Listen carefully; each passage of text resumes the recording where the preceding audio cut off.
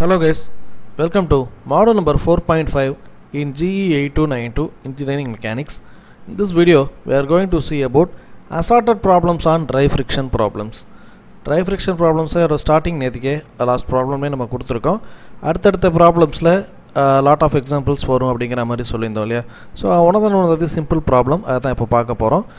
Let us don't waste our time and focus about the problem now. In this problem, a body resting on a rough horizontal plane required a pull 180 Newton inclined 30 degree to the plane just to move it. It was found that a push 220 Newton inclined 30 degree to the plane just move the body. Determine the weight of the body and the coefficient of friction. இப்போ என்ன பண்ணிருக்காங்க, இந்த பாடின்னு ஒன்று இருக்கு, இதுக்கு weight W. இந்த Wங்கிறது என்னங்கிறது நமக்கு தெரியாது. இந்த W-வை 180 நியூட்டன் 30 டிகிரியில் என்ன பண்ண முடிஞ்சிச்சு அப்படின்னா மூவ் பண்ண முடிஞ்சிருச்சு. அதாவது இந்த பக்கத்துலேருந்து இங்கே தள்ள முடிஞ்சிருச்சு. அதுவே 220 நியூட்டன் 30 டிகிரி கோலத்தில் மூவ் பண்ணும்போது இந்த பக்கம் மூவ் பண்ண முடிஞ்சிச்சு. புஷ்னா இழுத்தல், புல்ங்கிறது தள்ளி விடுறது. ஸோ இது ரெண்டுமே நம்மளால் பண்ண முடிஞ்சிருச்சு, சரியா? ஆனால் இதோட வெயிட் எவ்வளோன்னு தெரியாது. இந்த பாடிக்கும் ஃப்ளோருக்கும் இருக்கக்கூடிய கோஎஃபிஷியன்ட் ஆஃப் ஃப்ரிக்ஷன் எவ்வளோ அப்படிங்கிறது நமக்கு தெரியாது, ரைட்டா?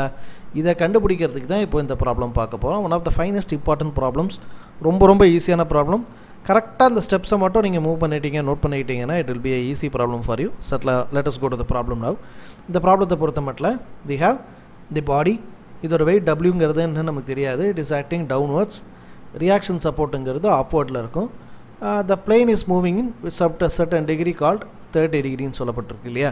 அப்போது the value of F is equal to minus F minus U into R. Then the value of W is going down, அப்போ 0, minus W. The value of capital R going upwards, அதனால 0, capital R. It is positive, ரைட்டா? அதே போல் capital Pங்கிறது X-ஓட axis positive, Y-ஓட axis positive, சரியா? அப்போ இந்த capital P-யோட இங்கே 30 degree already இருக்குது. axis with respect to x axis ஓட இருக்குது. அதனால என்ன பண்ணுறோம், capital P into cos 30 கொடுக்குறோம், இங்கே capital P into sin 30 கொடுக்குறோம். The value of capital P is 180. அப்போ 180 into cos 30 which is equal to 156, 180 into sin 30 which is equal to 90 Newton, சரியா? இப்போ sum of f of x will be equal to minus 156, actually இது positive, minus UR equal to 0. அதே போல் sum of இங்கே UR which is equal to இங்கே இருக்கிற 156 போச்சுன்னா minus 156 மாறும் இல்லையா? minus 156, அந்த மைனஸும் இந்த மைனஸும் கேன்சல் ஆகும்போது capital U small u into capital R which is equal to 156னு வருது. அடுத்து f of y குள்ளார போகிறோம். f of y equal to 0 அப்படின்னு கொடுக்கும்போது minus w plus r plus 90 அது கொடுக்கும்போது r minus w plus 90 equal to 0 அப்படி கொடுக்கும்போது r equal to இங்கே இருக்கிற மைனஸ் அங்கே வெளில போகும்போது பாசிட்டிவ் ஆகுது, இங்கே இருக்கிற பாசிட்டிவ் 90ங்கிறது ஈக்குவல் டு விட்டு வெளியில் போகும்போது மைனஸ் ஆகுது. ஸோ w minus 90ன்னு கொடுக்குறோம். இந்த w minus 90-ஐ இந்த u-ஓட மல்டிப்ளை பண்ணும்போது u into w minus 90 which is equal to 156. this must be your first equation. இதை தான் நம்மளோட முதல் ஈக்குவேஷனாக வைக்கிறோம். ஏன் இந்த மாதிரி பண்ணுறோன்னா, நமக்கு u-ஓட வேல்யூவும் தெரியாது, w-ஓட வேல்யூவும் தெரியாது, அதோட r-ஓட வேல்யூ நம்ம மிஸ் பண்ணக்கூடாதுங்கிறதுக்காக இந்த மாதிரி அரேஞ்ச்மெண்ட்ஸ்லாம் பண்ணுறோம். ஸோ ப்ளீஸ் வெயிட், இதோட கண்டினியூவேஷன் நமக்கு கடைசியில் வரும் அப்படிங்கிறத பார்ப்போம், சரிங்களா? So moving to the next condition. இப்போது இந்த ஆக்சிஸுங்கிறது எப்படி இருக்குது அப்படின்னா, இந்த சைட்லேருந்து மூவ் ஆகுது, மூவ் பண்ணி உங்களோட பாடியை இந்த சைடு மூவ் பண்ணுது. அப்போது ஃப்ரிக்ஷனுங்கிறது இதற்கு எதிர்ப்புறமாகவே இருக்கும், சரிங்களா? அதை நம்ம புரிஞ்சுக்கணும். போன கண்டிஷனில் பார்த்தீங்கன்னா மூவிங் ரைட் சைடில் இருக்குன்னா அதுக்கு எதிர்ப்புறமாக ஃப்ரிக்ஷன் இருக்கும் இல்லையா? அதே போல் இப்போ இந்த டயக்ராமில் மூவிங்கிறது இடது பக்கமாக இருக்குது, லெஃப்ட் சைட்லேயே இருக்குது. லெஃப்ட் சைடில் இருக்கும்போது ஃப்ரிக்ஷனுங்கிறது அதுக்கு ஆப்போசிட் டைரக்ஷனான ரைட் சைடு பக்கம் இருக்கும்.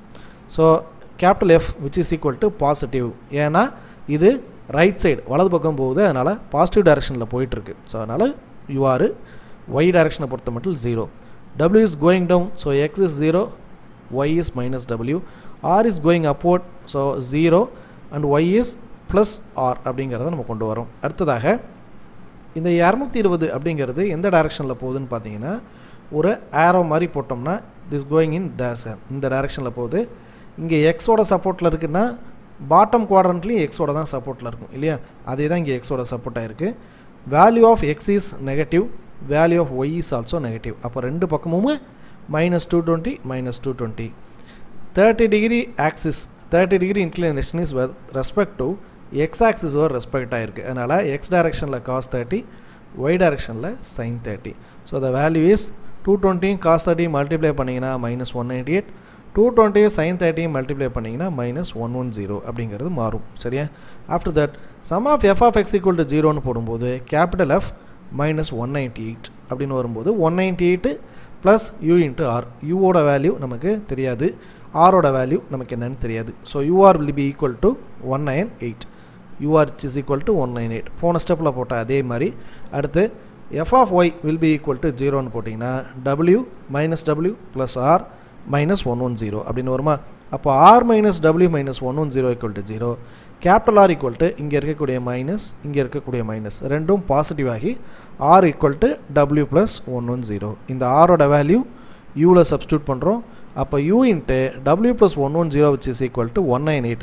that will be your equation number 2. அப்போ ரெண்டு ஈக்குவேஷனையும் நம்ம சால்வ் பண்ணிடலாம் இல்லையா?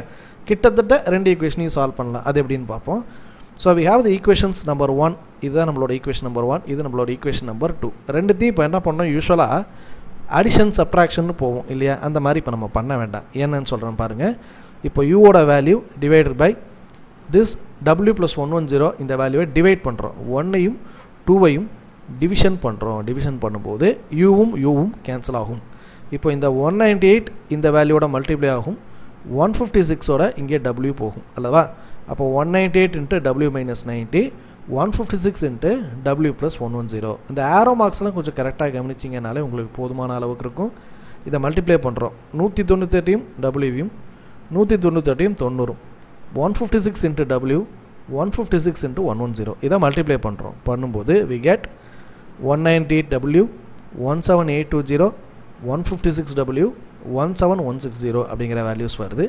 w எல்லாத்தையும் ஒரு பக்கம் கொண்டு வந்துடுவோம், நியூமரிக்கல் வேல்யூஸ் எல்லாத்தையும் ஒரு பக்கம் கொண்டு வந்துடுவோம். ஏன்னா இங்கே இருக்கக்கூடிய மைனஸ் இங்கே போகட்டும், அதே போல் இங்கே இருக்கக்கூடிய 156 இங்கே வரும்போது பாசிட்டிவில் இருக்கிறது மைனஸாக ஆகும். அதுதான் இங்கே அடுத்த ஸ்டெப்பில் பண்ணுறோம்.